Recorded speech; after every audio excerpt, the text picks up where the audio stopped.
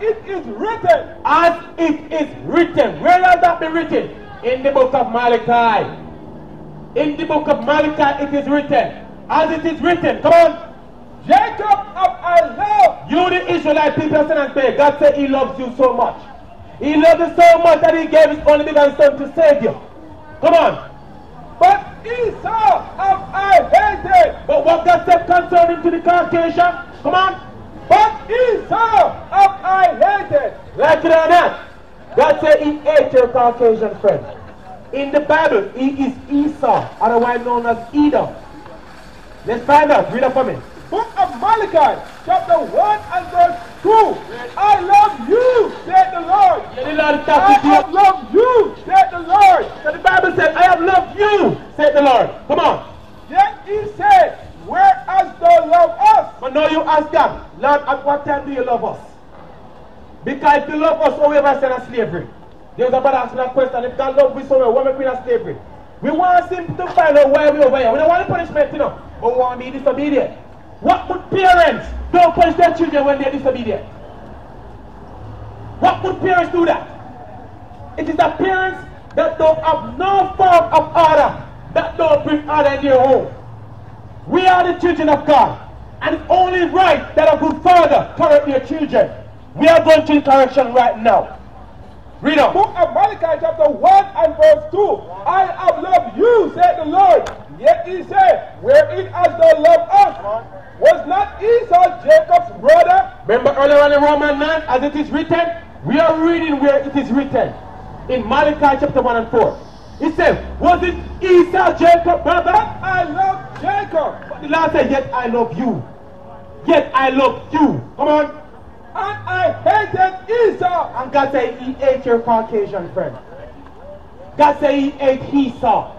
God chose you over him. So why is that your Esau is not reign over you? Because you break the commandment that your father gave you. Therefore you have to be punished. Read on. Book of Hebrews chapter 12 and verse 6.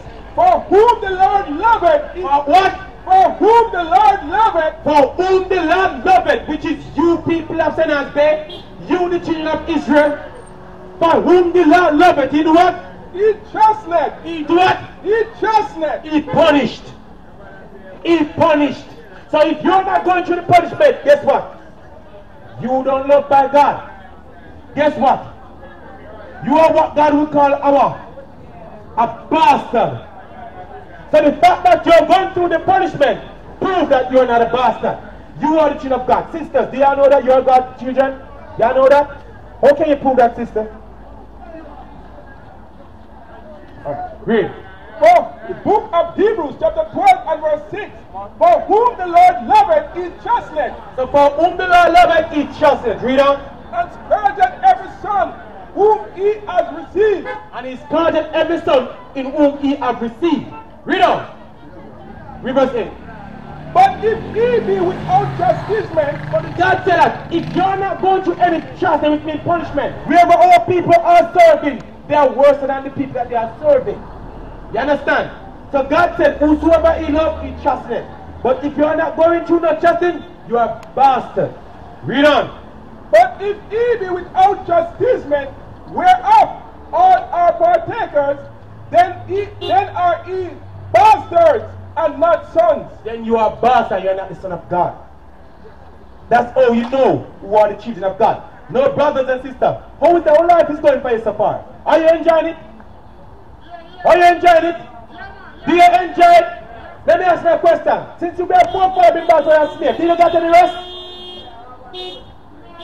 As a nation, got any rest since the time of slavery up to now? So how can you enjoy not getting any rest? How are we enjoying not getting any rest? Deuteronomy 28 and verse 64. Let's show you. There's a prophecy that we will not get any rest in the land of our captivity. Deuteronomy chapter 28 and verse 65. And among these nations shall thou find no ease. That's verse 64. Verse 64. And the Lord shall scatter thee among all people. So as you have seen, we've been scattered among all people of the earth. All over Trinidad, Tobago, Haiti, India, China, America, UK, name our nation, will be scattered among all of them as it is written. Come on. And the Lord shall scatter thee among all people, from the one end of the earth even unto the other. That is talking from east to west, from north to south. Come on. And there thou shalt serve other gods. Wherever we are serving the gods of our slave master. Those who work out on the transatlantic slave trade, they are worshipping that Caucasian man to be their God. For those who work out under the sub-Saharan slave trade and by the Arab, they are turning to Muslims. Those who went into India, Krishna. China, Buddha. Wherever our people are, they are serving the master of their slaves as God. That's a fact. That is a fact. Come on. And there thou shalt serve other gods. So we would not be serving our God in the land of our mass of our captivity. You know why? Because our slave master will not allow it. They wouldn't even allow us to call ourselves Israel. They change our name when they whipped out at you and say, you don't name Kunta Kinte, you name Toby. So you could never call himself Kunta anymore. Likewise, you could call yourself Benjamin or Judah. Not Ephraim, not Manasseh. You have to accept the slave name that they gave you. Then you have to accept the slave God that they gave you. So God said, we will not be allowed to worship our God in the land of our captivity. Read on. And there thou shalt serve other gods. Prove it. This is our captivity. Hold it up. This is our captivity. It's not the God that just your wife God just come over and worship to. Hey, turn around. This is our captivity. This is our slave master rule over us. Isn't that this is God that we bow and worship? Isn't that this is God that our wives and our sons and daughters whip to go to Sunday school and Sabbath school to worship?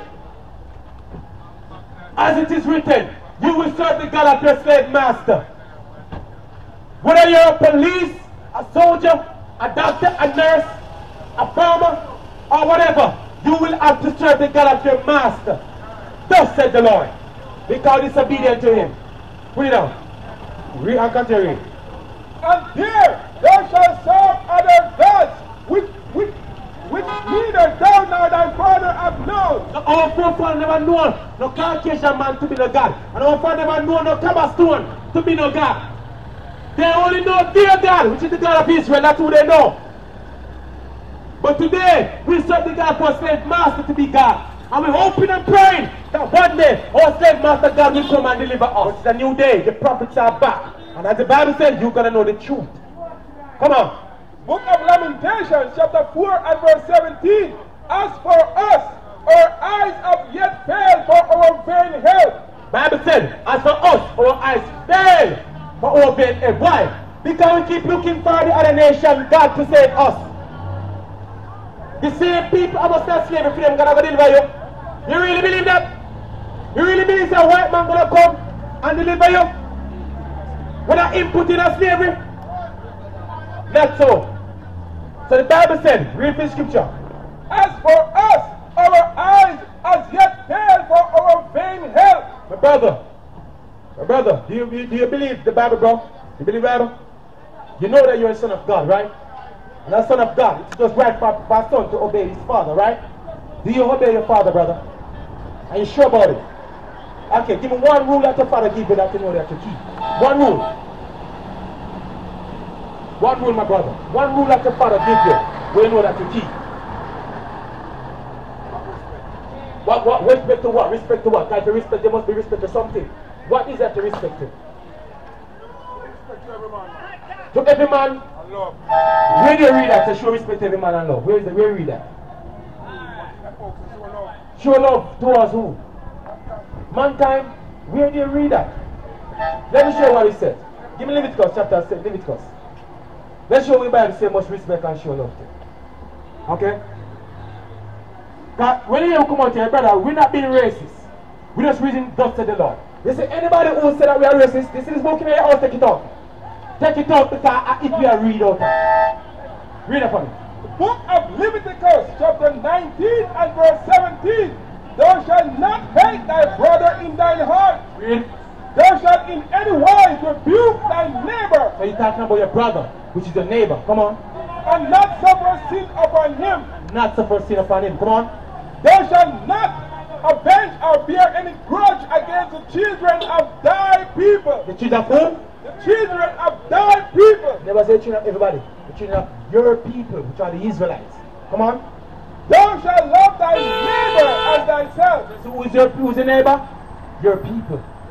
That's who you must show love to. That's who you must respect to. You understand what I'm saying? Because your enemy not showing love and respect to you. When he hang you up on the cheek, was he showing love and respect? When the Caucasian man lynched you, was he showing love and respect? When he was raping you, because you remember butt busting? When the white man raped the black man, he wasn't just the black woman was getting raped. The men were getting too. Was he showing love and respect then?